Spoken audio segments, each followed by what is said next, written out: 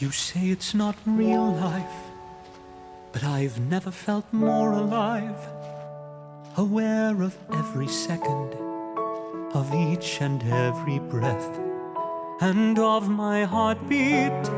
How can I describe her? Selma, in that silk white dress, she's a ray of moonlight shining through the window, moving with grace.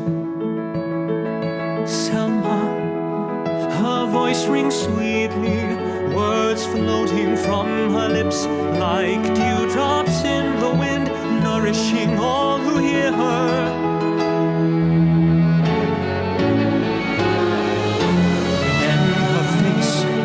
Its magical expression, combining the suffering with joy sent from heaven.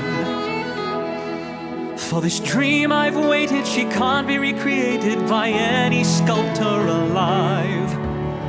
She's the light that was missing, the thing that I was searching for.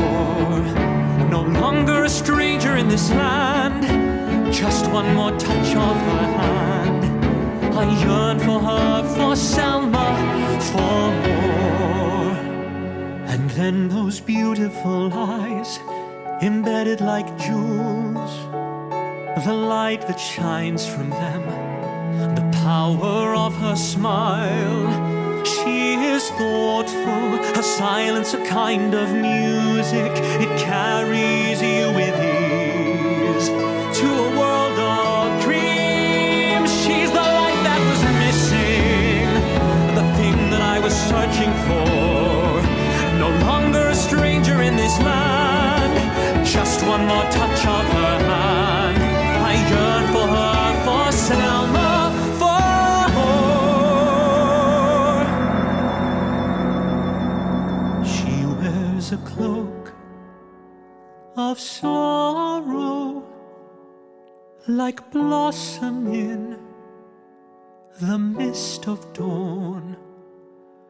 But that sorrow, that inner sadness, it links her soul and mine. We see what our hearts are feeling, hear the echoes of voices within. They describe how our minds are reeling as our story